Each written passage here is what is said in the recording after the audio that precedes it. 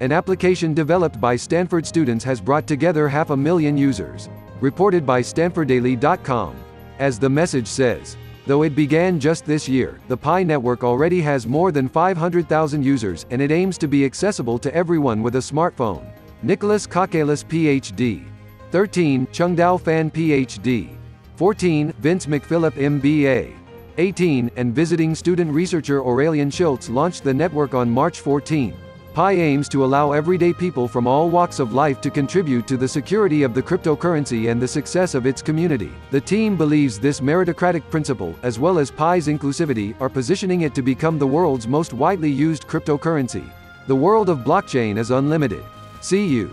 The news release partner stex.com.